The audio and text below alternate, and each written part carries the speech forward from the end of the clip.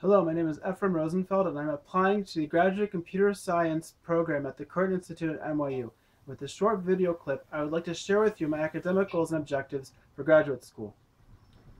I've chosen computer science as a discipline of study, as well as a path towards personal development and professional advancement. I would therefore like to acquire a thorough and comprehensive understanding of the theoretical concepts of computer science, but with the highest degree of academic excellence and achievement. And I believe that the Courant Institute is the ideal place to do so.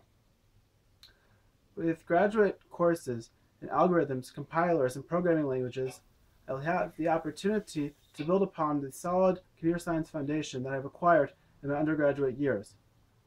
Graduate school will give me the opportunity to learn about programming language construction and compilation. It will also give me the ability to further my understanding of the design and analysis of data structures, as well as the efficiency and applications of algorithms. In graduate school, I would also like to take an advanced database systems course with the intent of learning more about query optimization and database architecture. The second objective is to learn about the latest trends towards distributed data and big data, distributed computing and cloud computing, as well as virtualization. With these technologies, we are now able to disperse computing power and data across multiple hardware devices.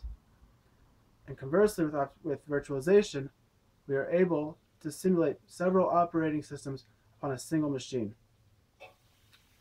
These trends are bringing down the cost of hardware, of data storage, and computing power, and are empowering more individuals and organizations to solve problems and scale resources. In my mind, a mastery of these concepts of distributed data, distributed computing, and virtualization are key to success in today's computing environment.